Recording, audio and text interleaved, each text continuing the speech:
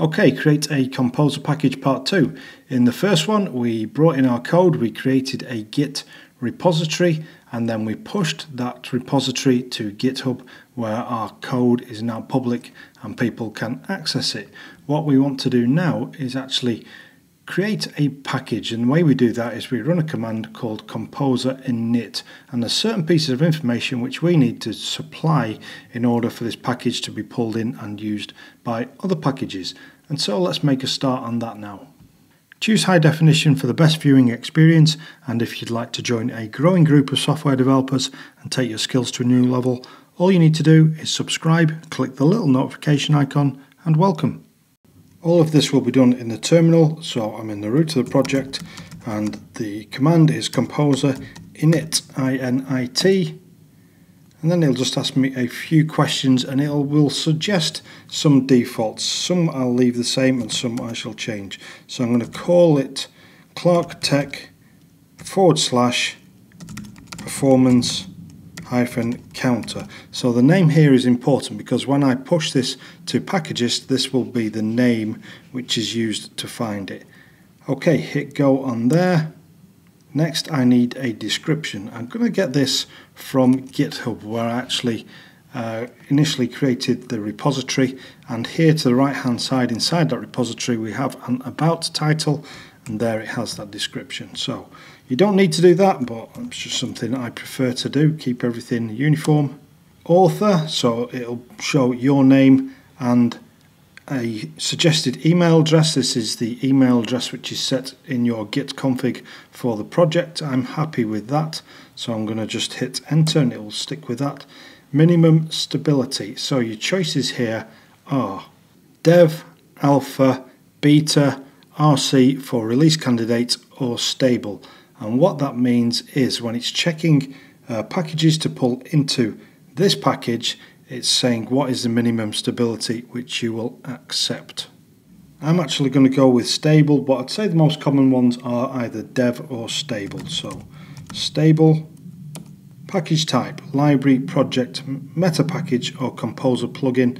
I describe this one as a library because mainly it's code which is intended to be used in other projects, other packages. License, I will go with MIT. Okay, next question, define your dependencies. Would you like to define your dependencies interactively? I'm going to say no because I'll do that individually. And then it'll ask you the same question about dev dependencies again. I'll say no, I'll just do that on my own. Add PSR for autoload mapping. Maps namespace Clarke Tech performance counter to the entered relative path. I would hit yes, but I don't like the way it's spelled Clarke Tech there. I prefer it to be Clarke and then Tech with an uppercase T, so I'm going to actually do that myself. I'll say N to skip. Okay, and then it shows you what it's proposing to create, and that all looks pretty good to me, so I'm just going to say yes. Okay, and then if I go and look at my composer.json file, you see that it has now changed. And so I'll go down them one by one. We have the name, we have our description, we have our type, we have our license, the author, minimum stability, and then dependencies. I'm just going to use some things from my local history here in order to replace the bits that got lost then. So auto loading, I want to keep that. I'm happy with the namespacing set up there. And also I had a dev requirement which was just PHP unit, and we'll put that back in there. And I'd say that that is my composer.json complete for now. So what I'm going to do is commit those changes. So git add all and then git commit with the message, and I'll just say initialize composer. That looks good. And then we'll push this, git push origin main. I need to enter my password, but you may not need to do that. And so away it goes, and believe it or not, with the information that we've entered there, this can now be used in other people's projects. It's not on Packagist yet, so what we need to do is pull it into a project as a VCS repository. So I think what I'll do next is just go and create a little dummy project where I can test that theory and make sure that I can actually pull this down from GitHub into my project. Behind the scenes, I've gone ahead and created this demo project here. I've called it Use Perf Counter Demo, but you can call it whatever you want. And this is just to demonstrate to you how we can actually import our performance counter repository library into another project. And so at the moment as it stands, it hasn't yet been submitted to Packagist, so we have to go and grab this directly from the GitHub repository. And what we need to do there then is add a repositories key, then square brackets, and then curlies. And there's two pieces of information we need here. What type of repository is it? So type will be VCS, version control system, and then the next piece of information will be the URL. And so in order to get that, just need to go back to GitHub.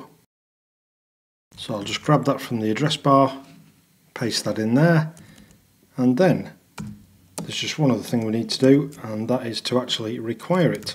So we'll say require, and this time we need to give it the actual name that we gave it. And so that was Clarke Tech /performance -counter.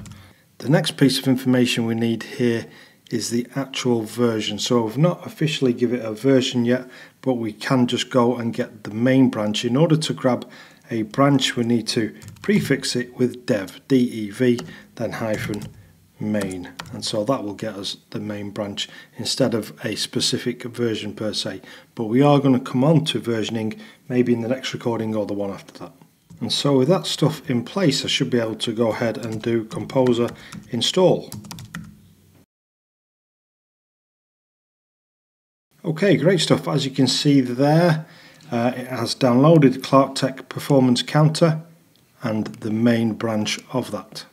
So far so good. We've now created a package which we're able to import into other projects by adding some entries into the composer.json. We specify the repository, we say where it's located, and we give the name. That's okay, but ideally what we would like to do is be able to go and look it up on Packagist, which is sort of the standard PHP package repository. We want to be able to go and search for it. For example, if I wanted to go and get Symfony routing here, I can just search, I'll get a load of results, I can click on that, and then with just a simple command, composer require Symfony /routing, I can then pull that into my project. I want to be able to say composer require Clarke Tech /performance counter and be able to pull it into my project like so. And so that is what we're going to take care of in the next one. If you've enjoyed this video and you'd like YouTube to show you more of my content, all you need to do is subscribe and click the notification icon. And also, if you're interested in my full-length courses, then make sure you check out my site at garyclarke.tech. I'll leave a link on the screen and in the description.